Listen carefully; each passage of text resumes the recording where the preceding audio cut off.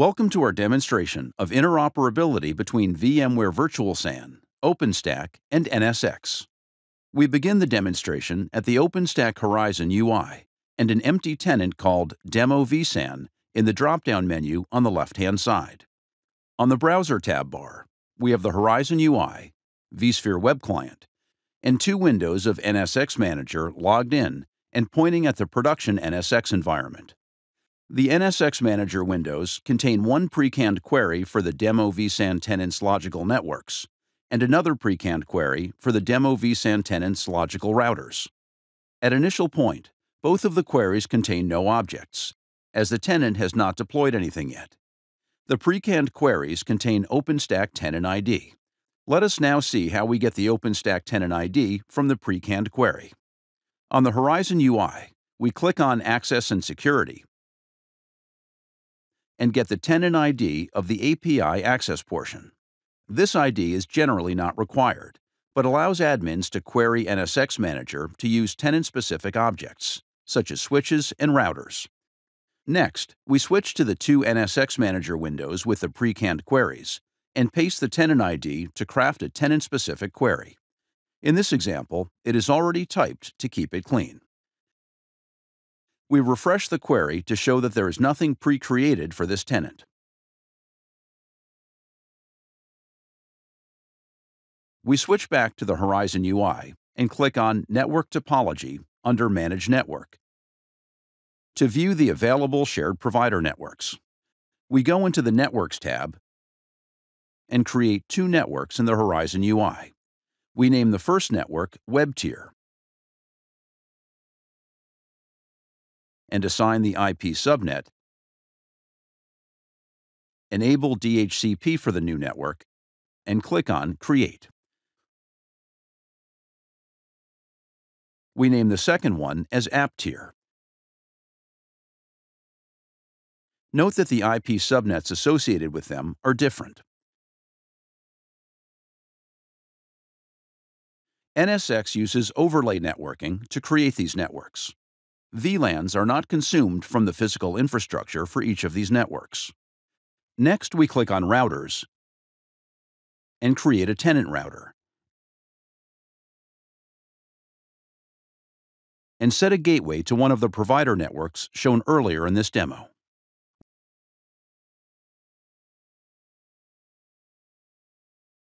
We then create two interfaces on the new router, one on each subnet of the two new networks that we created earlier in this demo.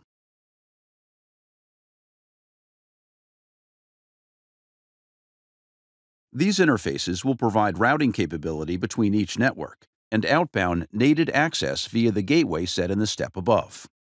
We again click on Network Topology and see a graphical representation of the two networks connected via a router, which is connected to the provider network. Next, to verify that the logical switches and logical router that backs the topology are created and visible in NSX, we refresh the NSX Manager queries. We see that they are visible in NSX.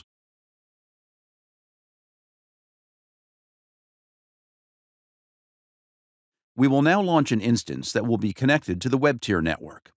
We go to the Instance tab and click on Launch Instance.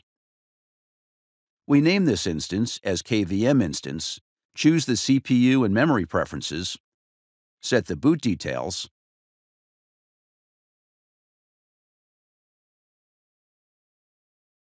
and click on Launch. Note, since we are using a KVM targeted image, the KVM instance will be launched on a KVM hypervisor in a different part of the data center. Next, we launch another instance called vSphere Instance for Windows 2008 Server.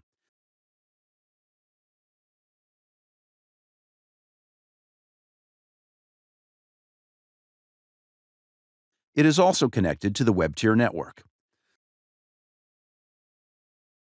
Here again, note that the vSphere instance will be launched on an ESXi hypervisor because the instance uses ESXi as the target image.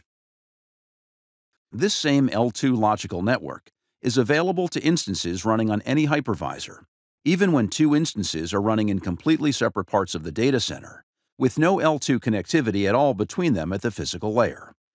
This is a unique feature of overlay networking provided by NSX. We then switch back to the vSphere web client and refresh the view, and see that the newly launched instance is being created. Once the instance is established, we can see that its disks are stored on vSAN, firstly by the name of the data store in the summary pane, then by viewing the properties of the actual VMDK, and that vSAN has created mirrored components of the disk files on different hosts. We switch back to the Horizon UI and access the console of the newly created vSphere vSAN-based Windows 2008 instance. We send a Ctrl-Alt-Delete to log in.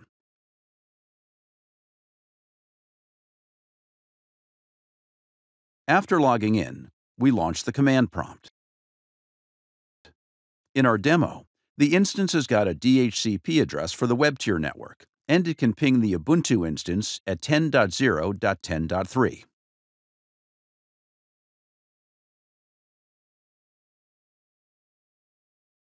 To demonstrate identifying the DHCP address, we log into the Ubuntu 12.4 instance.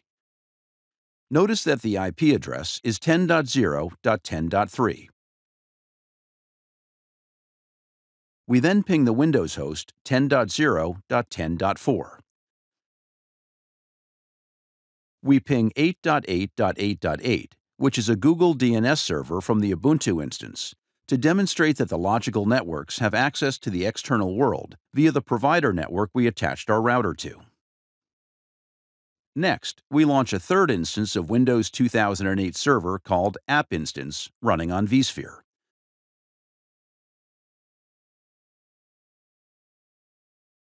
We will attach this instance to the other newly created network, the App Tier network.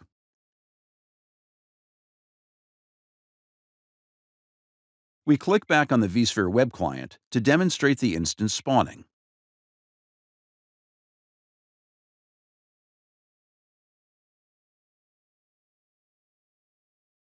Once it is spawned, we click on Horizon UI and access the console of the new instance.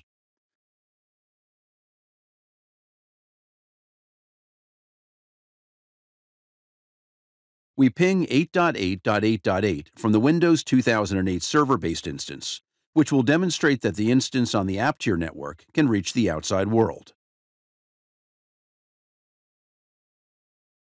We then ping 10.0.10.4, which is a VM on the Web Tier network, and see that routing between the two logical networks is functional. At last, we go back to the Network Topology view in Horizon UI, which will demonstrate the full topology, complete with networks, routers, and instances. We can further click on an instance to access its details. Networks and routers in this view are also live and can be clicked on to access the details.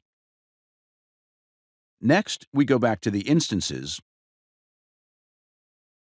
and click on Terminate Instances to delete all instances created. Then, under Router View,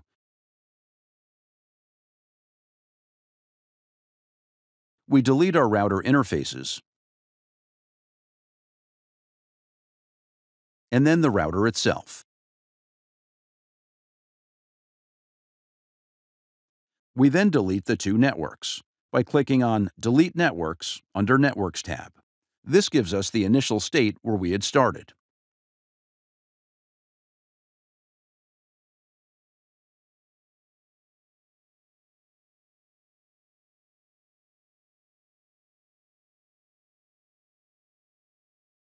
This concludes our demonstration of interoperability between Virtual SAN, OpenStack, and VMware NSX. Thank you.